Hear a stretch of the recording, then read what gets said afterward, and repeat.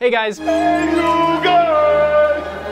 So as you're probably already aware, the Book of Mormon is the keystone of the Church of Jesus Christ of Latter-day Saints. The keystone of the Church of Jesus Christ of Latter-day Saints. This is the keystone of our religion. The Book of Mormon is often described as the keystone. Elder Jeffrey R. Holland stated bluntly in 2009 that anyone who rejects the Book of Mormon without honestly attempting to account for the origin of those pages somehow has been deceived, and if he or she leaves this church, it must be done by crawling over, under, or around the Book of Mormon to make their exit.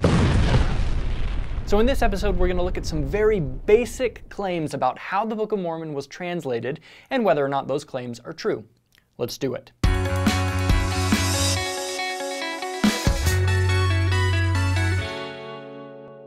Here's the bottom line. Joseph Smith never explained in detail the method of translation. When his brother Hiram in 1831 asked him to explain in a meeting how the translation happened, Joseph said that it was not intended to tell the world all the particulars of the coming forth of the Book of Mormon, and also said that it was not expedient for him to relate these things. On several occasions, he simply said that he translated the record by the gift and power of God, and he left it at that. Enough said.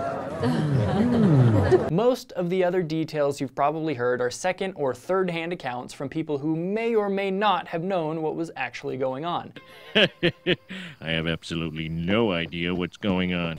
But we do have an ace up our sleeve. We still have some 28% of the original manuscript of the Book of Mormon, and it speaks volumes. No pun intended. A lot of what we learned from the original manuscript might seem like common sense because it simply reflects the descriptions we're already familiar with about the translation.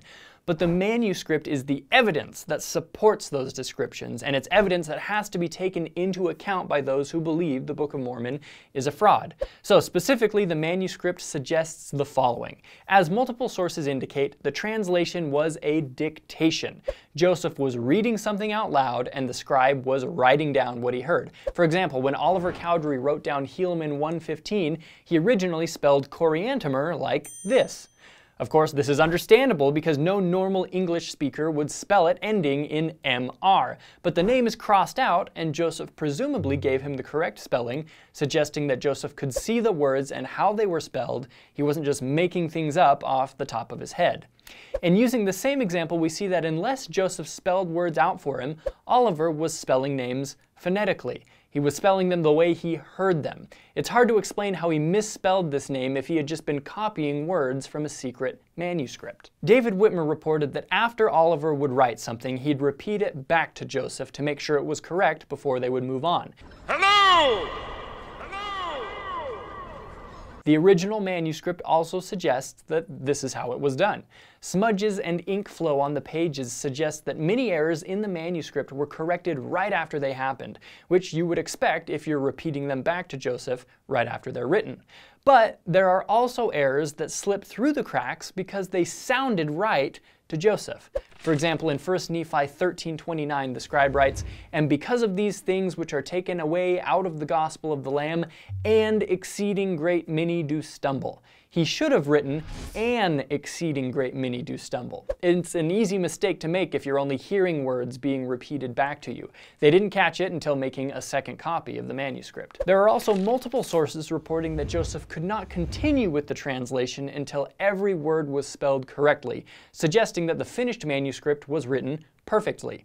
As we've seen, this is obviously not true. The manuscript had plenty of little errors. I think that's just a detail that became exaggerated by various people over time. Now, there are still lots of questions about how Joseph was receiving the words he dictated that we don't have answers for, and I'm pretty sure Joseph didn't even have the answers. Hence, the gift and power of God was probably the only description he felt he could give.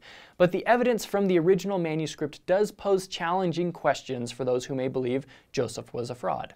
For example, some people believe Oliver Cowdery was in cahoots with Joseph, and instead of simply writing what Joseph was saying, the two were actually just secretly putting their heads together and composing a fraudulent work of fiction. But based on the manuscript evidence, that only works if they somehow wrote a fraudulent manuscript and then Joseph dictated what they'd just written back to Oliver, who was spelling names wrong that he himself had helped create, all within about 57 days' time. Since the evidence suggests Oliver is totally innocent, some believe Joseph, probably starting as a teenager, created the 514-page book by himself and was reading to Oliver from his secret manuscript. This leads to a fire hose of difficult questions. How did he write it? How did he turn hundreds of pages without Oliver noticing? How could he read the pages with his face in a hat? How did nobody in Joseph's family notice him studiously scribbling away for years in their small Palmyra home? Was his entire family in on it and just took the secret to the grave, even though many members of the family seemed quite religiously content in the Presbyterian church they just joined as all of this started happening? Or could they all have just been telling the truth about the coming forth of the Book of Mormon? It's possible. Check out the links in the description for more info on this, and have a great day.